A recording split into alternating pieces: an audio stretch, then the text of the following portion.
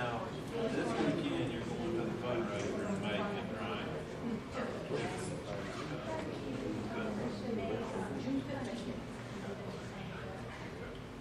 My daughter wants to go.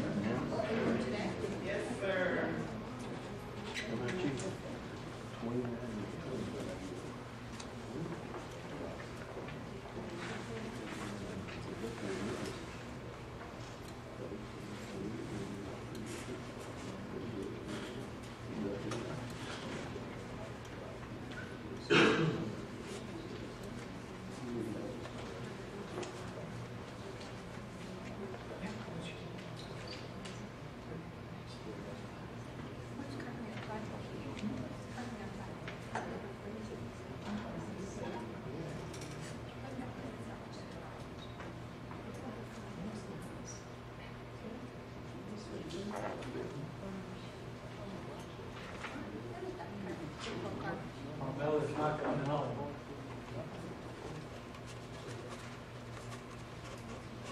Or either I'm pushing the wrong button.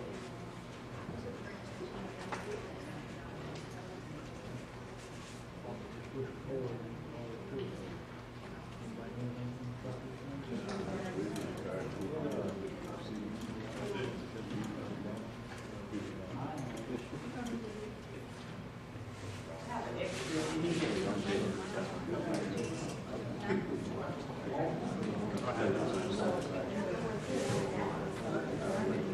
Ladies and gentlemen, let me call this meeting to order. This is the May meeting for the Lowndes County Zoning Board of Appeals.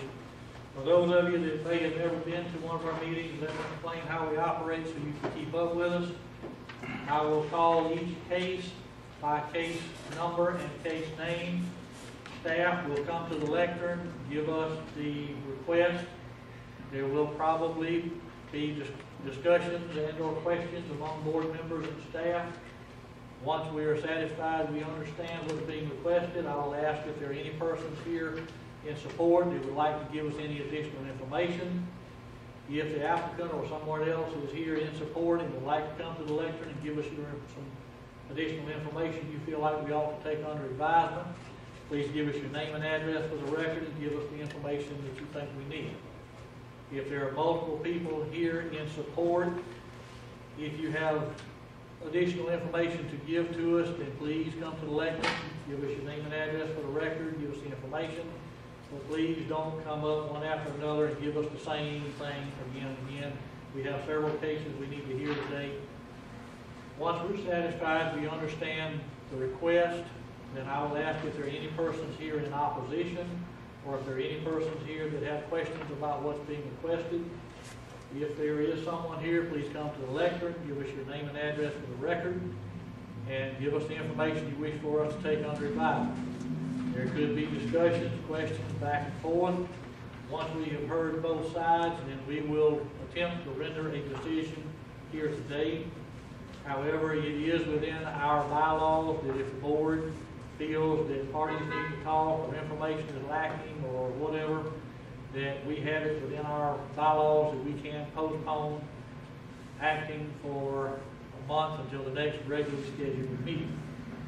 Again, please give us the information you want us to take under advisement. Please give it to us as concisely as you can, so that we can take it under advisement. Please don't ask about rebuttals and re-rebuttals. Try to give us the information up front the first time. I'm not saying we won't have rebuttal and re-rebuttals, but we try to limit it because there are several cases we have to hear. Okay, first case we're going to hear is Lowndes County case VAR 2013-13 Roger Bud Jr. for 1000 Lakes Boulevard, Lake Park. This is a case that was tabled, postponed from the last meeting because of information that needed to be addressed that wasn't addressed. Okay.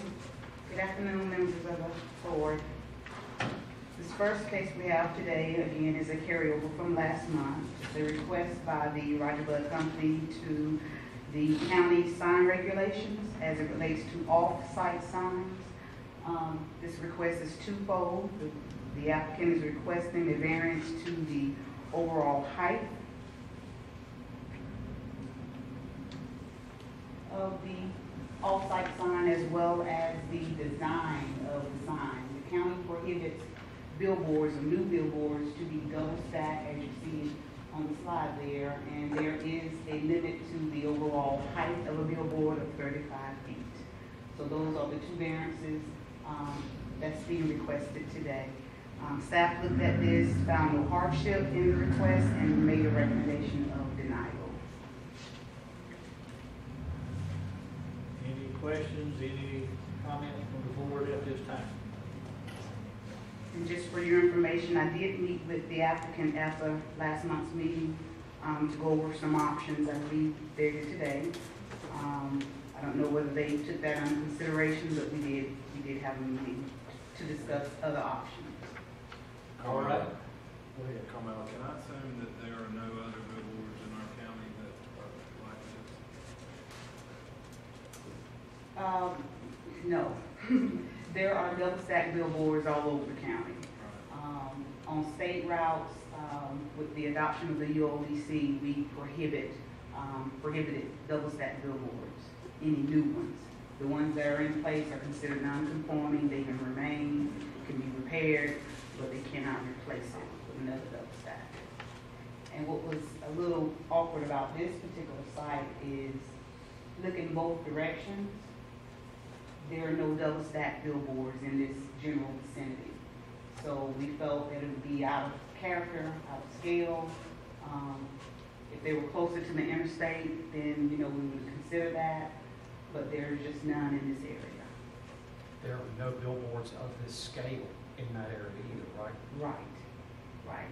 I did suggest to the applicant that on this site, they can perhaps consider relocating their billboard from the road side to the rear of the property and perhaps ask for a variance to go higher than the 35 feet and let it function as like a high-rise sign. And get close enough to the interstate that it would fall within the interstate corridor. No. Right, so that would require a variance as well. And we've already advertised for that. But I don't know whether that's something they want to entertain or have entertained. Could they put a digital billboard there? Yes. No. There is a sign advertising a Chinese restaurant, which is close to Lake of Ozark. Do you know what the height is on that sign? It appeared to be the tallest sign right there, and the show me sign is also one that appears to be rather tall. Do you know what the height is on those? I couldn't tell you exactly what the height was. I can tell you that prior to the UODC in 2006, the county didn't have any height restrictions.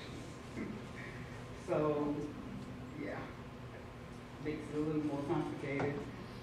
But if I had to guess, with the showing sign, about 50 to 70 feet overall height. It's kind of functioning like a high-rise sign.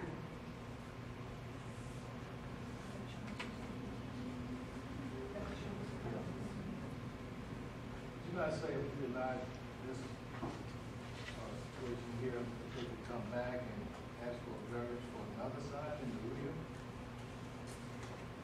If this request is denied, they could come back if the request is different, but they couldn't ask for the same request. But since we've advertised for a height variance, then that can be, a decision can be made with regards to the height and any condition you all feel necessary.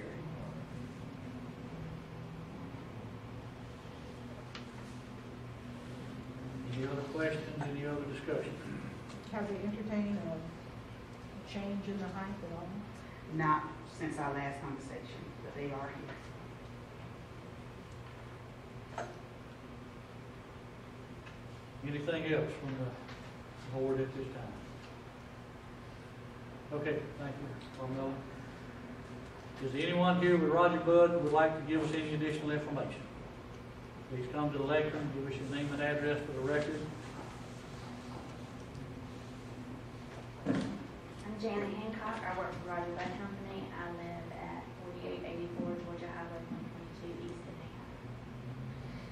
All right. What would you like us to take under consideration? Okay. I think that the sign that they're wanting us to put here is going to look, it's not going to look good. It's going to look short and I've got pictures for everyone, but this is the sign that we're wanting to put. But I've had somebody put a billboard on this location, just place the billboard that we're wanting. So, passing around, so y'all can look at it. We just think that the sign is going to not look good with it being long and so if you look at that's going to be 42 feet high is the first one, and then the second one is going to be 35 feet high, which is going to be kind of short and stubby looking, kind of, and then we placed one that that we're approved for, and it's kind of short and long, and it kind of doesn't look like, and we're wanting to put two faces on each side. So there's a lot of vacancies at the Mill Store Plaza, and we're wanting to advertise a lot of those stores that, to get more tenants in our shopping center is also located behind the Bank of Ozarks, and there's a lot of vacancies there, so we're thinking that more faces would help advertise for their businesses and try to get more customers in. If you're trying to advertise for Mill Store Plaza type people, aren't you in the wrong place on 76 right there? Well, there's only one billboard that's close by, which is by Rodeo. I think it's the only closest that's on that road right there before you get to the interstate, and all the interstate has those billboards up there. But, Well, I was thinking the Mill Store was going more after the interstate traffic than the local traffic. I mean, the local traffic pretty much knows what it is and where it is. or like new businesses like to, keep a billboard up for a month, and we try to advertise for them. But just to get new customers. But, we've had these billboards, we've got tons of stacked billboards all around. We've got 20, I think, in Lowndes County. And there's none around this area. And Lowndes has a really tall sign. And we're only talking about 7 feet high or more. Right. And we're talking about, something that looks a lot better than what, it is a billboard, so we're not wanting to just put like a small, stubby little long sign. We're wanting to put something nice and looks really nice in Lake Park. I mean, I think the golf course is right there beside it, and we want to make it look nice because we're going to spend a lot of money on it. We're not gonna put a digital billboard there. If you want a digital billboard, I think you have to take down like 4 of your billboards faces. So we're just wanting to put something that I showed on there. And then you can see on the last page, some billboards that look nice and clean, looking with a stack, similar to what we're wanting to put on there. So, all of our customers like stack. No one, I don't know if anyone's called about it, but no one's opposed for this to go higher and to a stack billboard. So, but as you can see with the pictures, a billboard's normally around 42 feet high instead of 35, and I think it's gonna look a lot better. Then like that instead of being 35 feet, and then long, 1 Any questions, any discussions? I have a question for Pamela. Go ahead. How high is this bank of Ozarks? I'm going to guess it's probably, 25, 20 30. to 30.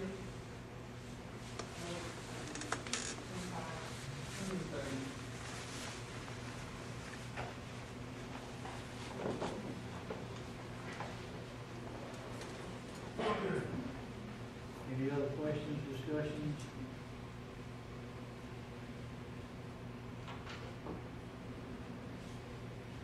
Is there anyone else here in support of this application?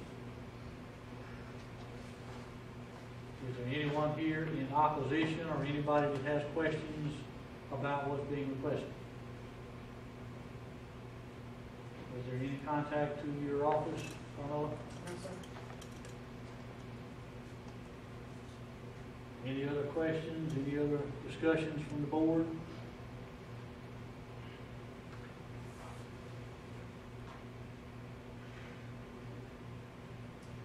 Anybody willing to give me a motion on this request? I make a motion that variance be denied. I have a motion on the floor from Ms. Gaskins to deny the request, both pieces of the request. Yes. Is there a second to that motion? Second. I have a second from Mr. McCall. All in favor of this motion, please raise your hand. Unanimous. I'm sorry, see if you can figure out another way to do it. Thank you. Okay, the next case we'll call is Lowndes County case VAR 2013-05. Lowndes County Board of Commissioners on behalf of William Peters for 6023 Barrett Road, Ray City. Boy, that's a long mouthful. Yes, sir. The second request is a request being submitted on behalf of property owner Mr. Peters by Lowndes County. This is an attempt to replace a non-conforming use with another non-conforming use. Subject property is located on Barrett Road and is owned within the MAZ zoning district as well as the county's APZ, accident potential zone. This request has some history. The property owners was issued a permit to replace a house with a manufactured home inadvertently. This was the house that was there previously. According to the property owner, it was in need of repair, substantial repair. And it was better for him to demolish the structure and replace it with a manufactured home. Because the property is in the APZ, residential structures are not allowed. But with this situation, we're replacing one with another. Staff didn't see a detriment or adverse effect that it would have on the adjacent properties. And as such, we recommend approval. It's just something that shouldn't happen. As a matter of right, it was a mistake. So we're petitioning on behalf of the property owner. How long has they been living there? The house was constructed in the 50s, early 50s. Mr. Jefferson had no objections. I was going to say, Moody didn't have any comments, they didn't make any comments. Do you think that, I had a brief conversation with Mr. Davenport about this general situation, but do you think that it'll ever will amend the ULDC to a point that if we're just exchanging, size for size, occupancy rate for occupancy rate, that these won't have to come before us? It seems like we're getting more and more of these, and as time goes on, it's gonna continue to get worse. Yeah. Not that we're a lazy board by any means, but, Right. I mean, do you think that the ULDC will be amended to the point that, if the occupancy of that particular unit's not gonna increase, that it'll just be approved administratively? We were blessed to have the county's planner here today that can speak on that behalf, and yes, sir, staff has been directed to come up with some amendments because of this recurring situation, and Ms. Davenport, would you like to speak on that? Yeah, I mean, just briefly, I know that staff and the board have been put in some challenging situations in the past when someone's just looking to improve the home that they're living in. We've been directed by our leadership to look at some of those issues, to see if we can't come up with an easier way to remedy someone who's just trying to improve their existing situation. Not necessarily reward someone who wants to come in and develop 50 homes in this area, but for some allowances to be made on behalf of the property owners and those living out there. So that's something we're working on. It's not quite ready to be published at this time, but certainly we are actively working on that. Any other questions, any other discussion?